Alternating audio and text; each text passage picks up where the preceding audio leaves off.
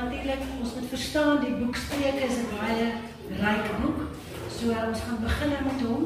En die auteurs van Spreuke is natuurlik hoofstuk 1 tot 29 is Salomo, dan hoofstuk 30 is Agir, son of Jake, en dan die laaste hoofstuk is King Lemuel.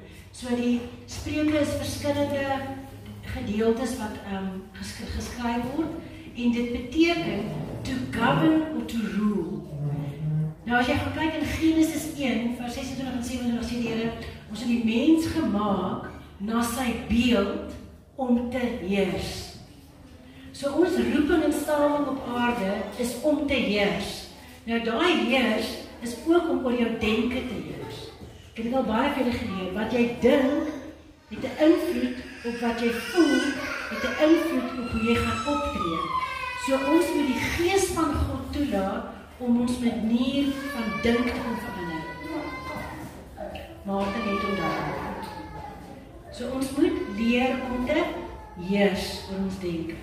Efesiërs 4 vers 23, jy moet die gees van God toelaat om jou manier van dink te kan verander. Want as jy anders te dink, gaan jy anders voel, gaan jy anders te optree. Daarom is die boek Spreuke so belangrik. Want Spreuke gee vir jou wysheid en riglyne hoe om wys te lewe. It's wise living. En natuurlik praat hy spesifiek van vir jonges. Nou ons moet jonk bly, so ons moet jonk in die gees bly.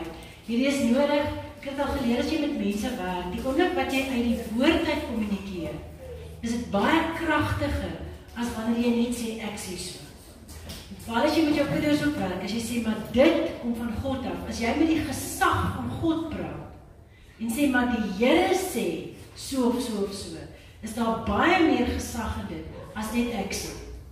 En daarom is dit belangrik, dat ons die woord beken, en dit is ook om die Here op my gesê, go back to basics, gaan terug woord toe, mense ken nie die woord nie.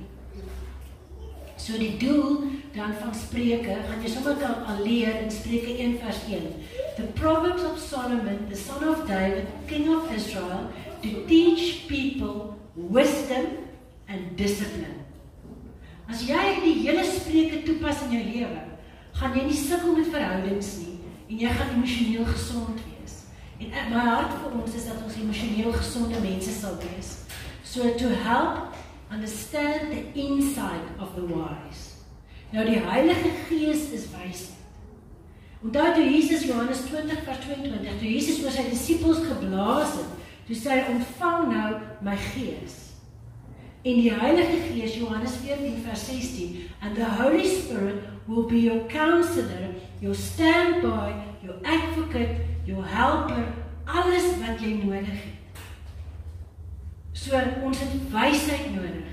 Teach people to live disciplined, successful lives. Gedissiplineerdheid bring sukses. Gedissiplineerdheid bring sukses. Leier gaan na die muur en word wys. Die Here wil ons bevlinks wees. It's a godly principle. Dit is nie God se wil dat ons moet lei wees nie. Hy sê, to help them to do what is right, just and fair. God is 'n regverdige God. God wil hê God moet reg loop. Hy wil hê dinge moet loop soos wat dit moet loop. So ons moet gehoorsaam wees aan sy stem. Nou die aand wil ek 'n boodskap vir iemand stuur en die Here sê vir my, jy moet dit nou doen, jy gaan nie kan slaap nie. En die boodskap was sommer vir my ook. Hy sê, as jy wil hê dat ek jou finansiëel moet seën, moet jy gehoorsaam optree. Koop wat ek vir jou sê om te koop. Ons mag nie koop wat God nie sê ons kan koop nie. Hy sê, maar dan kan ek jy nie meer vertrou nie. Ja, maar ek sal die Here vra vir groot goed. Nee, van die kleinste dingetjie tot die grootste ding, moet jy gehoorsaam wees aan God vir wat jy mag koop en nie mag koop nie. That is living wisely. To give insight to the simple, knowledge, discernment to the youth. Die Here sê, hy sê, vat wat jy in jou hande het, en werk met wat in jou hande is. Dis eenvoudig en dis maklik. Ek sal vir jou die kennis, die wysheid en die insig gee. En die discernment, die onderskeiding in die gees, of 'n ding reg is of nie. As jy nie vrede in jou hart oor 'n ding het nie, is dit 'n wag of 'n nee, dis nie 'n ja nie. Die vrede Filippense 4 vers 7, die vrede van God wat alle verstand te bowe gaan, sal oor jou die wag hou in Christus Jesus ons Here. So God se vrede sal jou lei. So let the wise listen to those proverbs and become even wiser. So ons doel met hierdie reeks is om almal van ons slim te kry. Ons almal te leer wat is reg en wat is verkeerd. Those who love to learn, they can give help to know more. Jy kan nooit op 'n punt kom wat jy vir jouself sê, okay, ek het nou arrive, ek verstaan nou alles en ek weet nou alles. It's never going to happen. Mag ons 'n honger hê om altyd meer te wil weet. Meer kennis en meer kennis. Ja, maar ek het al die Bybel reg gelees. Lees hom weer. Die Bybel is so ryk. Jy gaan nooit in jou lewe alles kan ken nie. So leef in hom. Eet die woord. Jesegiel 3 vers 3. Eet die woord van God, want dit sal vir jou so soet soos heuningbrood. Wanneer jy die woord van God begin eet, as jy die woord van God begin lees, gaan dit op die ou einde vir jou so soet soos heuning begin proe. You can understand the thoughts that wise men have hidden in their proverbs and in their words. Nou, ek kan daar soveel, die Here gebruik soveel mense om vir ons te preek, en goed deur te breek en oop te breek. So Here leer vir my. En dan sê hy, die volgende ding wat ons moet hê, ons moet 'n fear hê vir die Lord, 'n reverence vir die Lord. Hierdie fear is 'n ontzag, is die Afrikaanse woord daarvoor. Dis nie die bang wat ons gaan dink nie. As jy lees die woord fear, dan dink jy maar nou bang wees vir God. Jy moet nie bang wees vir hom nie, jy moet ontzag hê vir hom. Ons moet begin besef wie God regtig is. Hy is 'n almagtige God en lewende Vader. So the fear, the reverence of the Lord is the beginning of true knowledge. Is om te weet wie God regtig is. Here, U is die opgestaane lewende God. Here, U is die opgestaane lewende God. U sit aan die regterhand van die Vader. U het die Heilige Gees vir my gestuur om in my te woon, om vir my die kennis en die wysheid en die insig te gee, om die goed te kan doen wat gedoen moet word. So, om 'n ontzag te hê vir God, om te weet wie God is, dis ware kennis. Here, ek wil U ken. Here, ek wil weet wie U is. Want the fear is to worshiping the Lord and regarding Him as truly awesome. Jy raak vir my, ek het vanoggend toe ek inkom, toe voel ek so moegerig en is nie. Die oomblik toe ons begin worship, die oomblik toe ons begin besig raak met die Here, toe lig my gees. Kom ons doen dit. As jy nie lekker voel nie, hardloop net na God toe, gaan net na worship toe, connect net in die gees, en die gees van God sal jou weer oplig. Maar ons vergeet dit. Want fools despise wisdom and discipline. En ons is nie fools nie, ons is stupid nie. So ek soek wysheid. Ek moet gedissiplineerd leef, want it is godly. God's words is for everybody. Ons is gelukkig almal jong. So ons het almal hierdie woord nodig. En luister gaan na hierdie interessante ding. My child, listen to your father's instructions. God die Vader is jou ultimate God die Vader. Hy gaan vir jou instruksies gee. Pa, man, jou verantwoordelikheid is om te connect met God die Vader, deur die Heilige Gees. En dan te sê, die Heilige Gees, God die Vader, Jesus, sê vir my hierdie instruksies. As ons die woord ken, gaan ons hierdie goeders reg verstaan. Don't forsake your mother's teachings. Kyk gaan weer. Fathers instruct. teach. Neem op jou rol. Bly in jou rol. God sê, dis wat het gaan wees. Ma sê, kom ek verduidelik vir jou hoekom. Dat is ons span. Pa sê, dis wat het gaan wees. Ma sê, kom ek verduidelik hoekom. As jy gaan kyk in die Gees ook, God die Vader sê, dis wat dit werk, die Heilige Gees gee vir jou die kennis en die wysheid en die insig om vir jou te verduidelik hoekom. Weet julle hom? My child, if sinners entice, ons gaan kyk vir entice, want ek het Engels is goed nie, want you to join them in bad things. Do not give in to them. Julle jong mense wat hier sit, jy het dalk 'n vriend, jy het 'n vriendin. Weet jy wie is vir my ook hierdie sinners? Is baie keer die nuwe tegnologie. Tegnologie is 'n sinner. Koop hierdie op special. Sit die hele dag op 'n foon. Spandeer nie tyd met God nie. Dat is dit. Enigiets wat jou weghou van God is goeie goed vir jou. Dink aan jou getuienis. Do not give in to it. Ek sê nie ons moet nie goedjies doen nie. Maar wat vat meeste van jou tyd op? En dit wat jou tyd opvat, is dit godly. Sê God die Vader vir jou, weet jy kan dit maar doen. Dit is reg, jy kan dit maar doen. Of is jy besig om goed te doen en weg te hardloop van dit wat God wil hê jy moet doen? Jy gaan weet, die Heilige Gees sal self met jou praat. My son or child, do not go along with them. Do not set foot on their paths.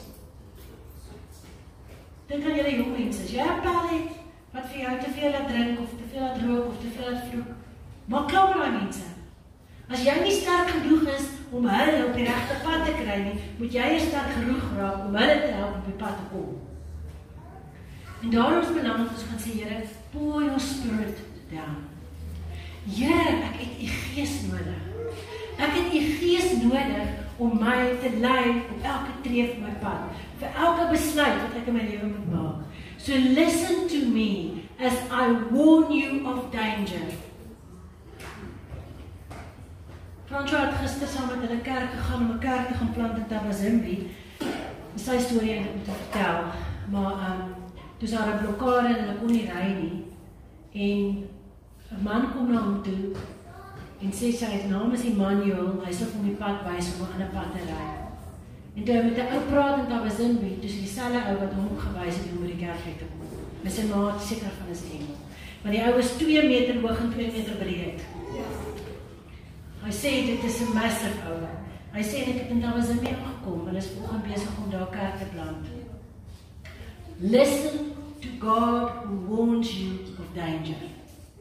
As jy nie vrede in jou hart oor 'n ding het nie, gaan nie aan die ander kant om. Robottegniek, rooi lig stop, geen lig, wag. Hoor eers by die Here, groen lig, doen wat God vir jou sê om te doen. Because I will let you know my thoughts. Ek het 'n vrou wat in die Parel bly, en sy lees 'n boek van Lourentia, My Life Song. Jy kan regtig op Amazon bestel. En sy, terwyl sy boek lees, dis Lourentia Lambrecht. Ek het hom op my Facebook geshare. Voel sy die Here sê sy moet die boek vir my stuur. Sy stuur my, hoorie, ek koerier my boek vir jou. Ek sê, nee Here, jy hoef nie moeite te doen nie. Want ek nou verlede week af was, toe lees ek daai boek. Julle, dit is so inspirasie. Dit voel asof jy saam met haar koffie drink en sy deel net haar storie. Rowwe storie, rowwe getuienis. Maar God sê vir haar, klim in jou kar. Bestaan nie met sy nie 'n kar gehad nie. Sy is die rowwe goed en sy bly in 'n tuinhuisie sonder 'n kar. En sy vra die Here, Here, kan ek asseblief 'n kar kry? Kan ek asseblief 'n kar kry? Here sê, kan jy asseblief op 'n vrou begin dankie sê? En leef asof jy klaar 'n kar het. Dan stap sy na haar dogtertjie skool toe. Dan maak sy die kar se deurkamerkastig oop. Dan klim hulle in die kar en dan ry hulle skool toe. 2-3 weke later het sy haar kar, en my vrou kar gegee. En die Here sê van, ek wil hê jy moet na plase toe ry. Ek sal vir jou wys waar. Vat net jou kar en ry. Dan kom sy op 'n plaas waar daar 9 jaar laas gereën het. Die Here sê vir haar, as you, soos wat jy wegry, the rain will follow you. En sy gaan na die plaas toe waar dit 9 jaar laas gereën het, waar die boer al moedeloos is gebid. Hy het in die geloof vir die volgende generasie 'n dam gebou wat natuurlik al 9 jaar leeg staan.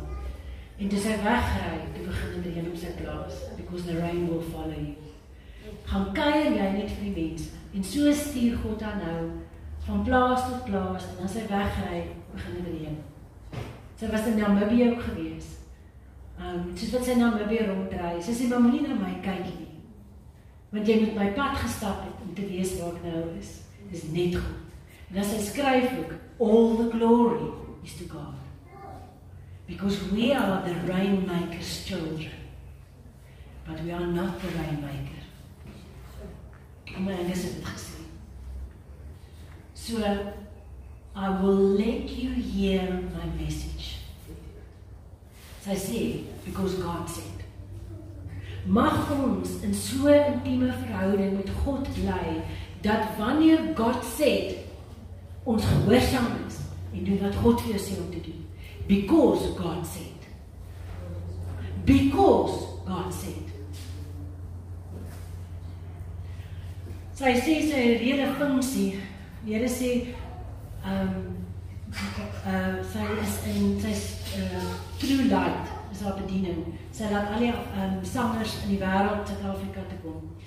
En die Here sê ook 'n rede funksie, ek dink hulle maak reg vir 4000 mense. Al die sangers is daar.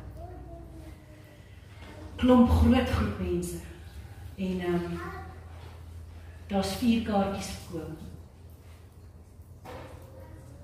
En hulle besluit maar hulle sing vir mekaar. En God, en in die wêreld almal het gedink is 'n mislukking. En God sê nee, dis nie 'n mislukking nie. It's first fruit. Dis eers vir God en dan vir mense. En daarna die goed groot geword. Ek dink aan om Hendrik. Kan ek maar vertel van jou krisis. Hendrik kom Kononia toe. Hy bring krisis en daai jaar wat hy vir ons kom krisis uitdeel het. Dit was sy first fruit. Laas jaar Pinkster, dis 'n jaar. Van nou af gebruik ons sy krisis soos by elke vrouekamp. Sy first fruit het hy hierna toe gebring. En daarna maak hy dan krisis vir vrouekamp. So onthou first fruit. Gehoorsaamheid, because I will pour out my spirit to you. Wees gehoorsaam.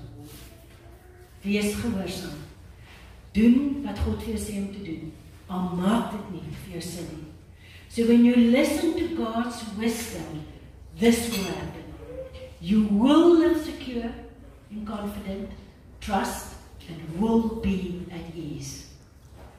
Ten spyte van die uitdagings wat jy het. En die vyand kom grof hoor. Die vyand is kreatief, maar weet dat dit die vyand is. En die oomblik wat daai weerligstraal kom en hy slat vir jou, ek het 'n paar van hulle hier afgelope tyd gehad. Hardloop na God toe. Gaan in die woord in.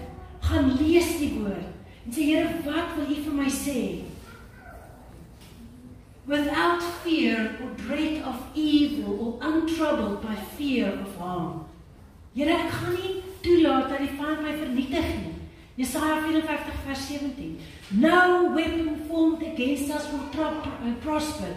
Geen wapen wat die vyand teen my rug sal enige iets aan my kan doen nie. Want wat is die voordeel van wysheid? My children, listen to what I say and treasure my commands. Hoekom is daar opdragte? Hoekom is daar wette? Want die vyand, die Here weet waar die vyand. Die wette is daar om ons te beskerm teen die aanvalle van die vyand. En dan, as ons gehoorsaam, dan ons vertrou God. En wat doen ons dan? Leef ons dan volgens die wet? Nee, ons leef vanuit 'n verhouding met God.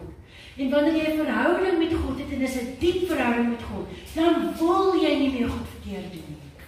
Dan wil jy reg leef. Hoekom? Uit jou liefdesverhouding wat jy met God het.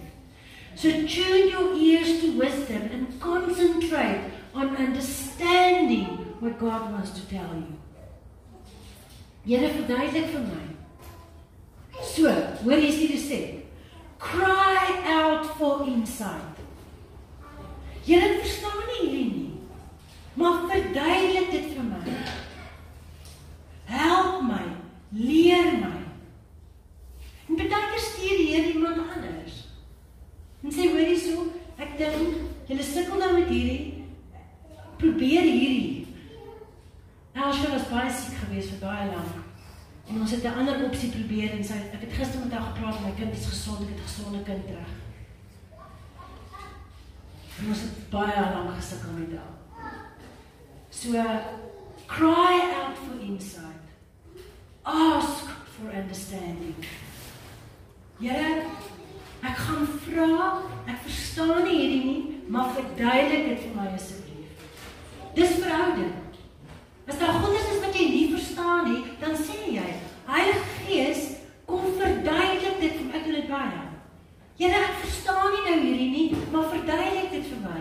Dan sal die Heilige Gees kom, en die Heilige Gees sal vir jou insig en kennis en wysheid gee.